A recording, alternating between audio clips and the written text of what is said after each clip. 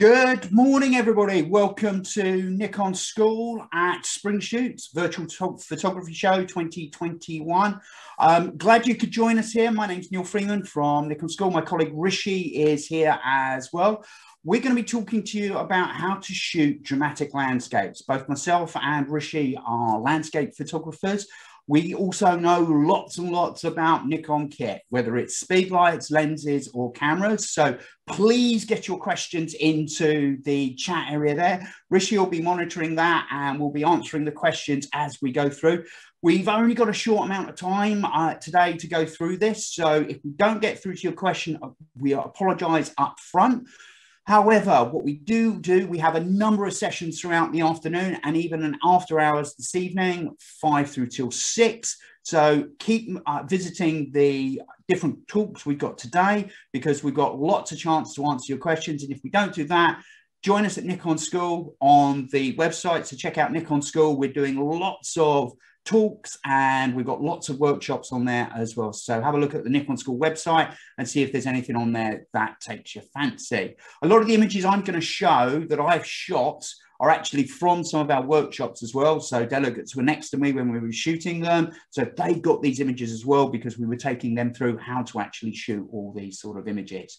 So what I'm going to do now is share my screen and I'll start talking you through how to start shooting dramatic landscape images. And before we go, Rishi, do we have any questions yet?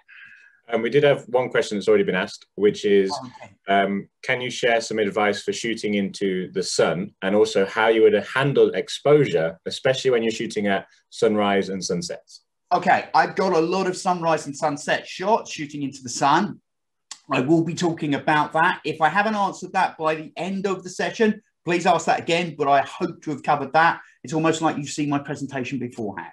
Okay, so I'm going to talk about how to shoot dramatic landscape photography. One of the key things about shooting landscape photography, especially dramatic landscape photography, is the light.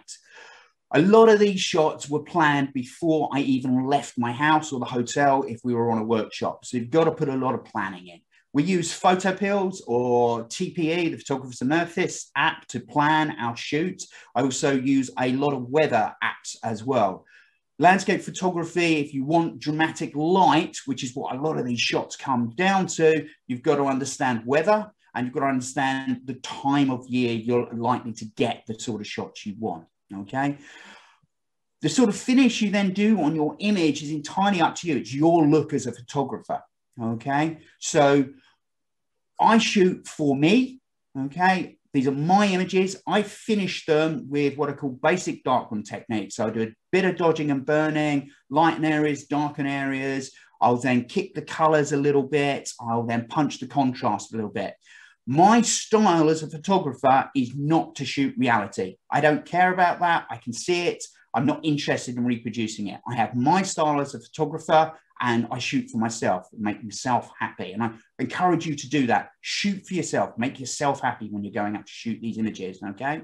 I have no interest in reproducing reality. One of my clients called this work hyper real. I don't do HDR, but I'm not shooting reality. It's somewhere in between, okay? And if you like the look, fantastic. If you don't like the look, fantastic as well. It's just not for you, okay? So I shoot for myself and I can talk through the editing process as well. I use Capture One now.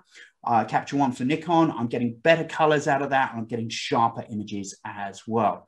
So let's have a look at some of the images. If you want to follow along, a lot of these images are on the Nikon School UK website. They're also on my feed there, Nikon Neil UK and Nikon School UK. So if you want to follow us on Instagram, those are the accounts to have a look at.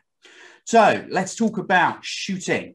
So as you can see here, I'm a huge fan of shooting wide. Low and close is my technique. First thing when we're shooting landscapes, to get that immersive feel, first thing you can do to get that drama, part of the drama you can bring into your image is about one, good light. Okay, so planning here. So we were up at 4 o'clock in the morning, drove to the location. We knew there was a chance of the sunrise coming out of the mountain valley. It's going to come up through here. I'm a huge fan of underlight. I'm not a big fan of having the sun in my picture. I will do that sometimes.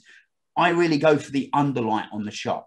What I also do is, because I've got no guarantee that the underlight's going to happen, I have a concept of having a foreground interest. And this is where wide angle lenses really come in, especially 14 mil. So if you're shooting on DX cameras, you could get something like 10-20, which gives you 15 to 30. That works really well as well. Low and close, what does that mean? That means my tripod is rarely above knee height. Sometimes it's at waist height. It is rarely at eye height.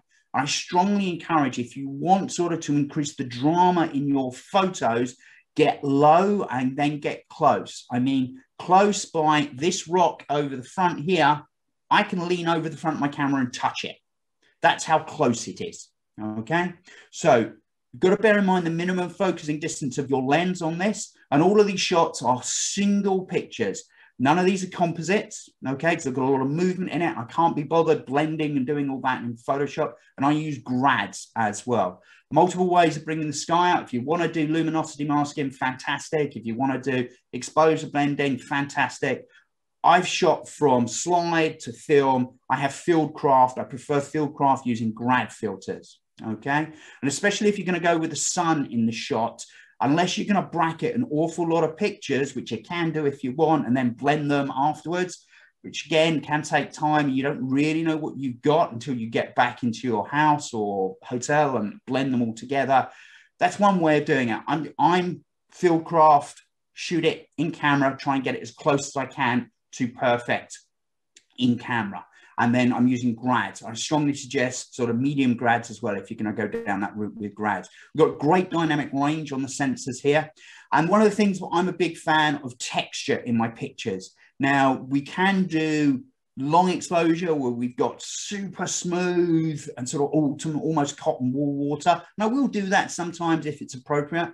But I find shooting low and close, wide as I can, okay?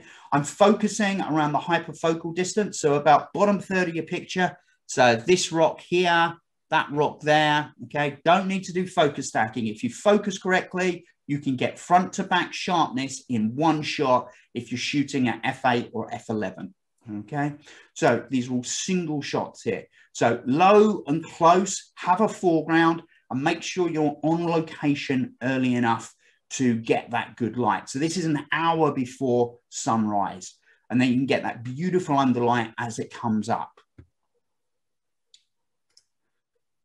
Some days we don't need filters at all. We don't need ND filters. There's just chance to get these painterly skies. And this is something that I do like. I will shoot a shot like this. I will then put my ND filter in, and I will drift the clouds, and I'll have a look. And my style is to go for this sort of painterly effect, where we've got this beautiful, again, we've got underlight here. You can see the sun is just about to come up in here, okay? And we've still got the underlight on the clouds.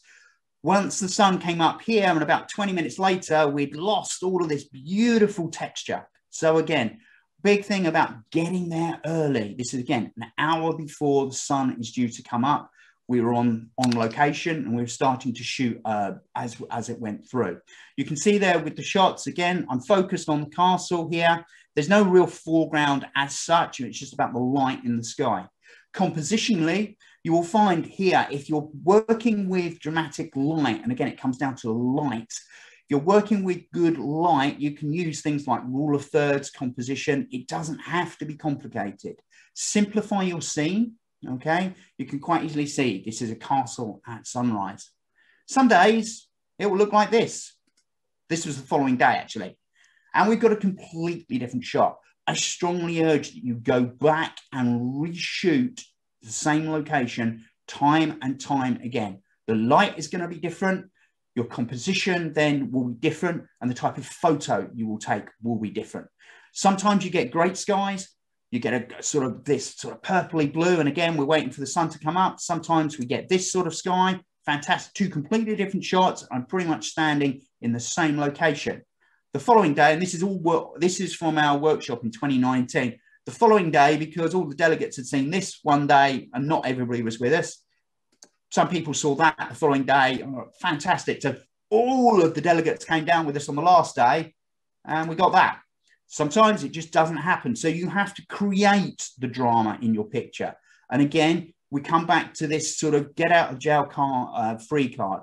We've got the opportunity, if we have that foreground in the image there, so I've got leading lines being created by the rock pools. So we were shooting the previous shots off the beach here.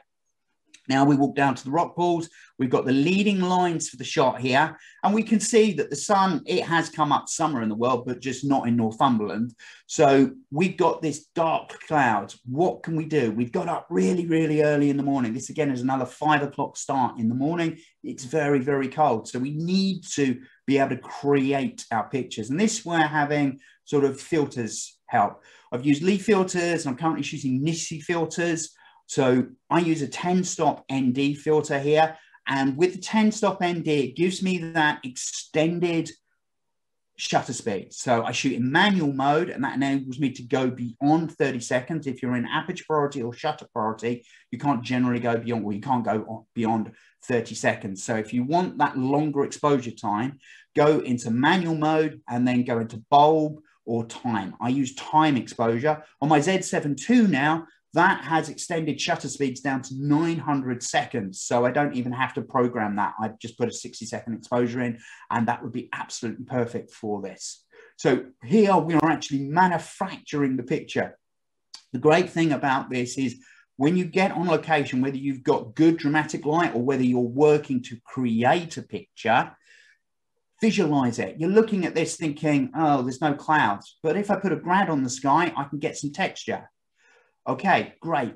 If I now get my ND out, I can make the sea go misty, and I can drift some of that texture in the clouds. And you can start to think about how your shot starts to come together. Again, focus third of the way in here, and we get that front to back sharpness at f8 here. 1.2 medium grad because I like dark, stormy skies. I have a 0.9 medium grad as well. They're the only two that I actually carry around. 10-stop ND here as well. As you can see, I'm on my 14mm lens at 14mm, low and close. Again, shot about knee height with the tripod here, which gives you that extended leading line going into the shot. This is at Iceland, Vestrahorn, one of my favorite places to shoot. Stunning location as well. Again, we're looking at the light. Light can add a huge amount of drama. And this particular one, unlike the previous shots, I'm shooting away from the sunrise. Okay, sunrise is coming up behind me. I'm looking at the alpenglow effectively. What's happening 180 degrees. The guy that taught me photography many, many years ago always used to say to me, sometimes your best shot is behind you. And that is so true. Yes, the sun is coming out the sea behind us and going into cloud banks, and it was all right. If you turn round, you could see it catching the mountain. Well, it didn't actually catch the mountain on this particular day. It did the following day, but got a whole range of shots here. So looking at the drama, wander around, because where we park the cars over here, unless you walk around, you can't see this reflection. You've got to go and scout your locations. So again, this comes back to visualizing your photo. My kit does not come out my bag until I've wandered around and I've seen 3 or 4 spots where I can actually shoot from. So that makes it easy for me to think about, right, I've got one location, now I'm going to go over there. And as I'm wandering around visualizing how I'm going to pull these pictures together, I can start to see different shots. I'm looking at the light changing as well. If the light is fantastic there straight away, and as soon as I've found a great location, I will start shooting and then do my scouting a bit later. But generally, I get there early enough to do my scout around, so I can then, as the light starts to change and we're starting to work with really, really nice dramatic lighting, we can actually then sort of move quickly and get to our other location spots we've seen because we've already scouted them out. Again, very low here. I'm very low to the ground. The tripod I have is a PhotoPro T85. It doesn't have a center column in it, so I can actually put it flat on the ground if I need to, and I can be a couple of inches off the ground. And it gives me that low look here, really sort of emphasizes the reflection in the shot. From a composition perspective, I'm always looking for leading lines, reflections, and sort of rule of thirds if I've got great painterly skies. Those things tend to work. Simplify your composition as well. Don't put too much into your picture. Then you can let the light build the drama around the shot. This is Snowdonia. As you can see here, you've got great textures here. You can look at the dynamic range on the sensor there, and you've got the subtleties between the deep black and then you've got the various shades of grey going into the Snowdonia horseshoe here. Again, fantastic sky. It'd been really iffy weather all day. It'd actually been sort of raining and things like that. And again, coming back to knowing your weather systems, especially in the national parks in the UK, one of the things is if the day does break after a rainstorm, you are normally in for sometimes a really, really good sunset. So we went to the location. There was no guarantee we were going to get that. I've been to more failed sunrises and sunsets. The sun was going down behind the mountain. And this particular one, until the sun went down into the cloud banks, this was almost unshootable, even with gradient filters on the sky. Okay, so if you're going to shoot the sun in the sky, you can bracket if you want, but you're going to have to do a lot of them because the dynamic range in a shot like that is huge. I still prefer to use grads in that situation because I know what I've got at point of capture. What I'll then do in post-processing when I finish the picture is I will use software grads as well, and I will use the light, the shadows, open up the shadows, bring back the highlights to manage the dynamic range in that shot. If you're shooting things like a D850, Z7, Z7 II, Z6, you've got a very, very wide dynamic range to play with. So you can bring up shadows, but don't bring them up too far because you will introduce noise, and you can pull back highlights. And again, but don't go too far over because you'll lose the highlights as well. The technique I tend to shoot for is ETTR, exposed to the right. That gives me, so I'm slightly overexposing the shot with a view to pulling it back. With the way sensors capture detail, that means I'm getting the maximum out of the sensor. But when I say I'm exposing to the right, so slightly overexposing, I'm talking about probably 2/3 to one stop over maximum. But I am taking a guide to the histogram. Bear in mind, the histogram on the back of your camera is a JPEG histogram. It's showing the histogram from the JPEG on your camera. Your raw histogram is wider. So you have to have a bit of an understanding about what's going on with your camera as well. So the other thing here, the deliberate reason to go to silhouette here as well, is there is a campsite on here, and there is a random assortment of cars, vans, trucks, and all sorts of stuff. To see this in reality, it looks a mess. But let's come back to our visualization of our picture. We can look at the scene. And again, Ansel Adams, huge fan of Ansel Adams. And he had the concept to visualize your picture on your wall and then work back. These days, we visualize our picture on social media, or if we're into printing, we can visualize it as a print. So what I'm looking at when I'm setting up this scene is I can see a campsite, but I can see some beautiful light going on as well. That's really going to have this backlit drama. We're going to get these purples. We're going to get this underlight coming down at sunset here. I can make that work with my gradient filter, but I'm looking at the campsite saying, I've got some options here. I can, one, Photoshop all the cars out if I want, or clone them out. Don't know whether I have time to do all that. Or if I actually underexpose that part of the frame, I can look to and deliberately not bring the shadows up in post-process. They pretty much go away anyway. So we've got options. Visualize how you think the shot's going to work for you. Look at the scene and think, right, I've got a lot of Photoshop work to be doing on this or not.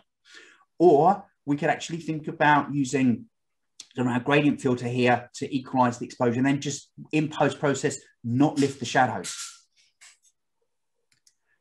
There is a place for long lenses. I carry my Z7 II. I've got my 14 to 24 f2.8, just upgraded to that from the 1430 f4, which was a brilliant lens.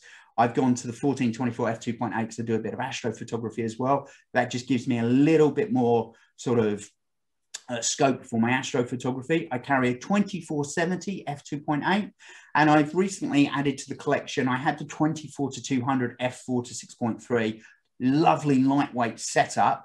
But because I have the other f2.8 lenses, I also do a bit of wildlife photography where I'm out and about shooting landscapes. I've got the 7200 f2.8 now. And for landscapes, there is a place for long lens photography. especially if you've got scenes where you want to pull everything together, you want to compress everything. Dark hedges here in Antrim works perfectly like this. This does not work as a wide angle shot. These trees are actually spaced really far apart if you've been here. This sort of thing works brilliantly with your 70 to 200. Now, I'm carrying it around a lot. It's not the lightest lens in the world to carry around, but it doubles up for the 5 or 6 occasions throughout the year where I'm going to shoot things like this, or if I've got rolling hills and I want to bring them together. Shooting at 200 or 300 mil really makes that shot come alive. Cliffs on coastline photography as well, sort of sea cliffs. You want to pull them together. Shooting at a longer lens works brilliantly, okay? So there is a place in your bag and for sort of, if you really want to add that drama to shots like this, because this doesn't work with a wide angle lens, even mid-range telephoto, it loses the emphasis. The drama on this particular shot, we've added by actually toning this in Capture One. So what I've done here, I've actually done, we'd call it split toning back in the day. So I've gone for, we've toned the highlights, we've toned the shadows. So I pulled it up and I'm going for very much the Game of Thrones sort of look for the shot. So that was my inspiration for the color tone on this particular one. This, actually, if you see the original, it was a flat grey horrid day. So sometimes the drama we can add to our pictures, we actually do in post. If we haven't got the light we want to work with, and I've been here a number of times and I've still not yet got brilliant light shafts coming through the trees and things like that, and I will keep going back until I get that shot. Here, for this sort of thing, though, it doesn't matter that we had a flat grey day. What we can do here is we can create that drama using post-processing. Here's a shot the other day, and this was, again, another day where it was absolutely rubbish during the day, clouds everywhere, horrible, and on my way home to where I live from where I was shooting, I have to go past here. It's called Winskill Stones up in the Yorkshire Dales, and it's a great place for sunset. So one of the things we do here, I took the off chance of, I could see the clouds were starting to break, and there's always a good chance that the sun was going to drop out the clouds. And I know that if I catch the sun between cloud banks, I've got a good chance of shooting a sunburst. Now, normally what you would do with your camera settings to get a sunburst is you have to shoot at f/18, f/22, f/29. But because you've now gone above f/16, you've got diffraction. So even though you've got your starburst on the sun, your shot will actually start to get softer because you've got diffraction going on. On high megapixel cameras now, we do not shoot beyond probably f/14, f/11 sometimes even. So we don't need these days to shoot beyond f/14. Yes, your depth of field gets bigger, but you start introducing diffraction, so the overall image is softer. So we keep our f-stop f/14 and lower, okay? So on what I've noticed now on the new S series lenses, especially this 14-24S, I can actually now achieve starburst at my normal aperture. So I get the best of both worlds. I get the sweet spot for the aperture, everything is sharp, and I still get great starbursts on here. I've got a 0.9 grad on here. It's a glass grad as well. It's very, very clean. One of the things, if you're going to use grads and you're going to shoot into the sun, you have to make sure the front of your lens is super clean and the grads, if you're going to use them, are clean as well, because any smudges, dirt, fingerprints on those is going to create lens flare or sort of hot spots on your lens where you just don't want that, especially if you're shooting into the sun. So here we've got a gradient filter on the sky to pull that down, okay? I've then further finished this in post with a software grad as well, just to finesse the highlights and shadows in the sky as well. And we've shot there at the f-stop there to give me the depth of field front to back, and I'm focused front edge here. I'm just focused on this rock here, gives me the front to back sharpness. This level of light lasted for about 10 minutes. We then went into a whole sequence of underlight on the sky. So that, again, there's a whole sequence here. So this opportunity here, which was, oh, this might happen when I was actually driving the car, go up there and park up, set myself up. If nothing happened, nothing happened. But actually, I then spent the next hour shooting a whole sequence of great pictures. But I've done that before, And I've not got anything or nothing as dramatic with the light. But again, if you've got your 10-stop filters, you've got your grads, you can make something of the scene. We could have drifted these clouds if the sun hadn't broken through and gone for a much more atmospheric, dramatic, stormy look if we wanted to do that. Again, shooting into the sun here, this is Northumbria. So shooting into the sun here, I'm trying to keep the sun as it's coming up. What I tend to try and do is if I can get the sun in a cloud bank, it makes my life easier to shoot. We've got our 0.9 medium grads here. I don't have any other filters on at all. There was no need. There's no real movement in here. I love the painterly sky in it. I didn't want to drift that. The other reason was I was chasing the light here. I got caught on the A1 in a traffic jam outside Newcastle, and it made me late. I lost about 20 minutes and I lost the best light. That really frustrating thing when you're driving to your location and you're watching the sky and it's on fire and you're stuck in the car knowing that you've got to park the car, get your gear out, and then get to the location, which was about 6-7 minutes from where I was parking. So chasing the light here, one of those things is how quickly can you go through this practice? How quickly can you go from your kit in your bag to fully deployed with your sort of grad filters in front and focused? Practice that, because if you practice that setting, I know I can go from setup, from bag to setup in probably about a minute. Okay, very, very quick visualization of your shot. So as I was driving in, I'm thinking sky 0.9 grad to bring the sky down, help me shoot directly into the sun. I'm going to focus a third of the way in. I know my style, so I know that I'm going to shoot a tripod is going to be set up about knee height. Okay, so I'm already knowing as I'm pulling my gear out, I'm thinking, right, I'm going to go vertical here because I've got this great leading line and shape in the foreground. I'm going to go vertical. I shoot with an L bracket on my camera, three-legged thing, L bracket, Zelda L bracket. That makes going vertical on my camera dead simple. The weight is still through the center column. Okay, focus third of the way in here. And then I know my settings, ISO 64, because that's the highest dynamic range my particular camera is going to give me because I'm on a tripod. I've got my f8, that's giving me front to back sharpness, and I know that I don't want any movement in the shot, so I don't even need to get my ND filters out. That is going through my head as I'm driving to my location. So visualizing your shot lets you know what gear you actually want to get out of your bag.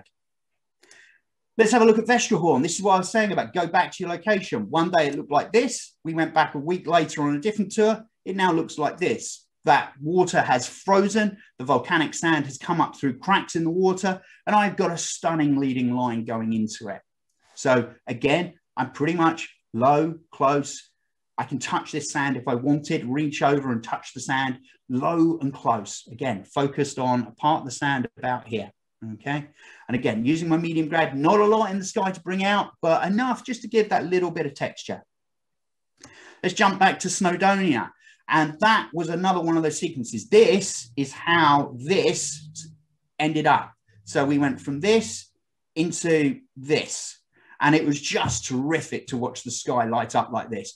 These are rare when you get days like this, but when you get them, you need to shoot and shoot and shoot and shoot. Okay. And I'm deliberately now letting everything go to shadow, because I loved the way the light was coming down, and we just had this little light in the foreground, just picking up the foreground. It was just terrific with the way the underlight worked on the sky. So again, having the grad on the sky here really, really helps. And sometimes drama can be created by the clouds and a 1.2 medium. Was it this stormy? Was it this sort of menacing? We got wet, okay? There was a storm here. Was it as menacing as this? When we looked at it in reality, no, but by shooting with my 1.2 medium grad on the sky, I can make the sky really, really dark. I can give that emphasis, I can give that drama to the storm. So thinking about sort of capturing that detail, and again, that's why I shoot with the grad. If here, we've got a highlight here, even with a 1.2 grad, I can't bring back this. We have the sun breaking through and such a range of dynamic range here. Okay, sometimes you just won't be able to capture it all, even if you had bracketed this, and this storm was rolling through really, really quickly. So even if you bracketed it, you're going to have ghosting and all sorts of problems with it. So it's easier to shoot it with a gradient filter, You know you've got that there and then we can use further finesse this with a software grad in post-process if we want. And the way the light was coming through, clipping the house down here, rule of thirds on the house here, and then we've got the sort of length here as well. I did swap up to my 200mm. There are other shots where this is all compressed together and the sort of clouds are moving down the valley at the time, but I love the longer view into the valley here in, so this is just outside of Lamberis. If you've not been to Iceland, I strongly suggest you go. We've got 3 tours running in December, January. I think they're pretty much sold out, but we're looking at doing another one in February as well. If you've not been there yet, you should go and go on a photographic trip. We run them. We take a number of, we only have a small number of delegates and 2 professional photographers go. So we get a lot of time with you. These sort of things here, the weather you get in Iceland. So here we've got a sunset. And I've waited for the sun to go into the clouds, so it makes my exposure easier. Gradient filter to bring out the detail in the clouds, further finesse that with a software grad as well. These sort of shots here where you see this movement on the waves, this is with the waves pulling backwards, okay? The trick here is let the wave come in, break, and then you start your exposure as it pulls backwards. This is the Iron Islands in Antrim. For Game of Thrones fan, this is Iron Islands. This is actually Ballantoy Harbour is what it's called in reality. And again here, 10-stop filter using here just to drift that. Simplify your composition as well. With the 10-stop there, I get the drama of the moving skies and the misty sea, and we're building it around a very, very colourful rock stack. Ice caves, if you've ever had a chance to photograph ice caves, you don't actually have to do a lot. They are dramatic in their own right. Look at that texture there. This is what I call a high clarity picture. You can punch the clarity of the shot way up. You can punch the sharpening way up. The texture and the drama you get from just being in an ice cave is just incredible. Just watch your highlights and your dynamic range on this shot, because the dynamic range in an ice cave is enormous. Panoramas have the option of being very, very dramatic. This is a single shot from a 45 megapixel camera that I've just cropped the top and bottom off of. I don't do, yes, I have a proper pano head. I generally use that for multi-stage panos. But if I'm doing something like this, so this is Snowdonia Range from Anglesey looking across the Menai Strait. I'm just looking at a single shot, crop the top and bottom off. Is that good? I've still got a huge file to work with here.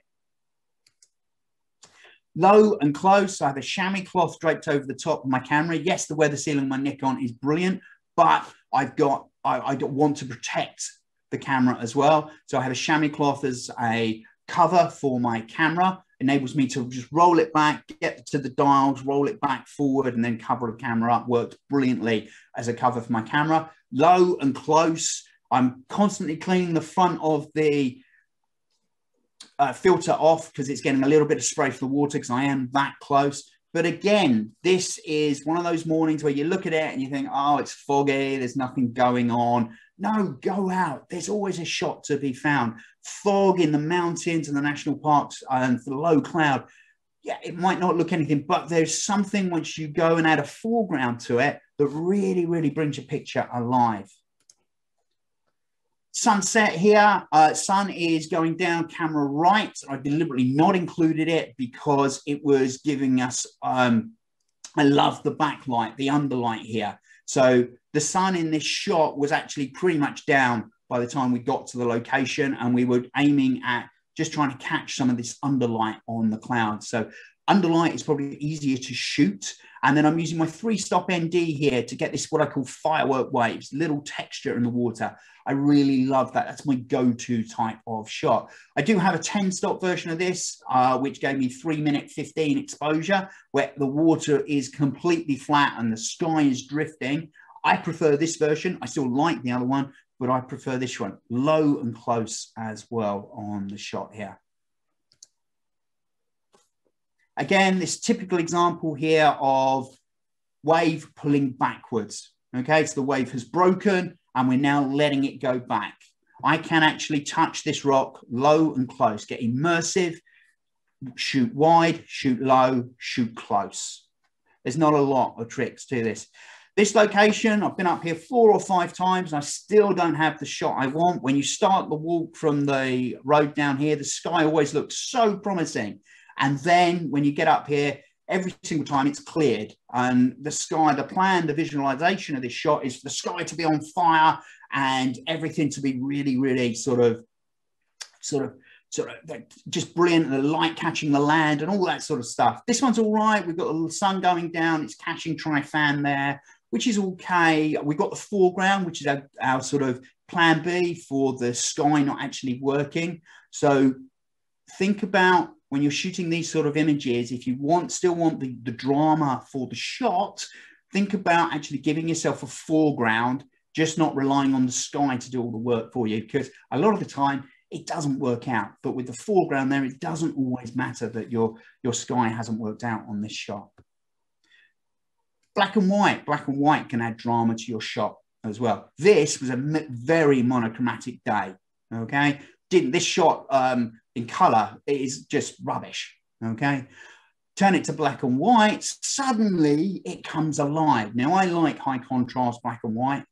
That's my style as well. So what I'm doing here, going back to how we used to do with red filters on the cameras and things like that, this sort of shot here, putting a lot of contrast in. This is created on multiple layers in Capture One. So I've got various layers here and I'm addressing various bits. I'm using brushes here to really emphasize where I want you to look and bring out the texture and detail. Again, black and white here, we can go very high clarity if we want on certainly shots with rocks on there. But have a look for the clouds. Sometimes these days like this just don't work in color. Think in black and white. Astrophotography, by its nature, is dramatic. This is just a single shot in Snowdonia taken in October, just between the lockdown breaks. One of the few pictures I actually took last year. So this was on a workshop. Single picture, that's how good the dynamic range is on the Z6, Z7. We can pull out that amount of detail in post-process. Appreciate it's not the Galactic Core. It wasn't Galactic Core time of the year. This was Galactic Core time of the year, single shot as well. This is in Devon, north coast of Devon. We've got a course going on down here in June, hopefully. Now lockdown has eased, which was postponed from last year. Single photo as well. And we can just get drama like that from our shots. So if you haven't tried astrophotography, it is actually really, really simple. This is just a camera on a tripod with a wide angle lens. It's very, very easy to do. Northern Lights, again, are simple to do as well. We've got here Kirkjufell on the Snaefellsnes Peninsula. We've got the foreground interest there because we didn't know that we did know the Northern Lights were happening because we'd spent a little while in the car park shooting it. But what we didn't know was if we wanted the 10 minutes it takes to get to this location, if the Northern Lights would still be on the sky. And when we got round to the location with the delegates, it was still there. So we started shooting it. These are the higher waterfalls. There is a lower waterfall below this, but in the dark, -15, covered in ice. That's too much health and safety paperwork if something was to go wrong. So we shot this from the higher waterfall and it just works brilliantly. And again, proper night chasing the Northern Lights. We then had this down at the Bideur Church. Some scenes just look dramatic. There's not a lot you need to do. All you need to have is the ability to know the correct shutter speeds to just record them and then how to pull that detail out in post.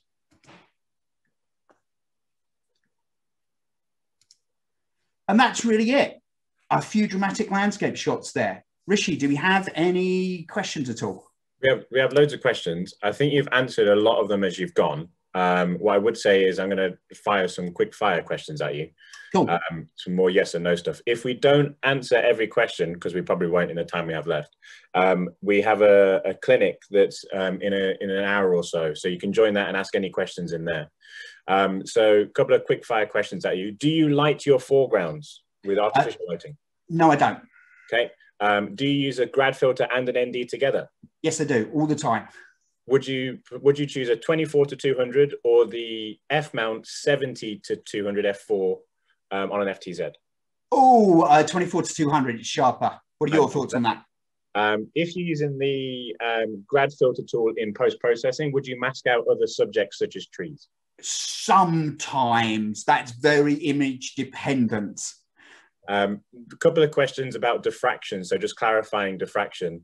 Obviously, diffraction starts to kick in from f11 on high megapixel cameras, and it can also start to kick in from f14 on lower megapixel cameras.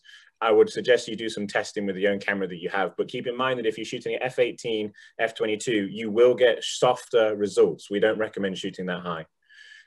Do you use a remote release?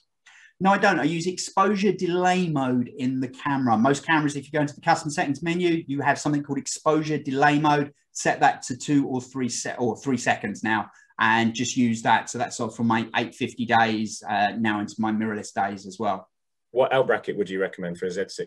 Z6, you want the Zelda from Three-Legged Thing. Let's just have a quick look. Did you mention... Do you shoot black and white in camera or change it in post? I personally shoot it. I change it in post. Rishi, you? I shoot in camera, so there's not a wrong or right. How do you decide between using a 0.3 or a 0.9 grad? How much? So how dark do I want the sky? It's as simple as that. That's the thing. We get asked a lot of the time about which is the right grad to use. That's sort of the wrong question. Ask yourself, how dark do you like your skies? If you like stormy skies, do a 0.9 or a 1.2. If you don't like stormy skies, use a 0.6 or a 0.3. Come at it from that way, and that opens up a whole new way of looking at it. I've got the Z mount 24-70 and 70-200. Would the 14-30 be a great addition to that? Yes. Yep. Do you shoot through the screen or the viewfinder when you shoot in low? Through the screen always. My back now does not let me move into those positions that I need to. Rishi's significantly younger than I am, so he can still lay on the floor, but even you use the screen now. So tilt screens, sort of D800, D810 that didn't have them. When I got onto sort of shooting the 850, that was just amazing. And do you shoot, what white balance do you shoot? Do you use a temperature preset or do you adjust it in post? Right. So I shoot auto white balance, and then I will, because I'm shooting 14-bit RAW, I adjust that in post. So we've got lots of other questions, but I'm conscious of running out of time. So if there's any other questions that we've not answered, then join our session in an hour or so, which is our clinic, where you can ask any questions that you have in there as well. So I feel like we should end there before we get cut off. Yeah. Okay. Cheers for that, everybody. I hope you've enjoyed that. We'll see you in an hour. Come and join our clinic. It's again, 40 minutes, and we're just answering your questions. So if you can post the questions in the chat area before it starts. So just copy and paste your questions across. And if you've got your questions up there at the top of the pile, we'll definitely get to them. Okay. See you soon, everybody. Thank you for watching. Cheers. Bye.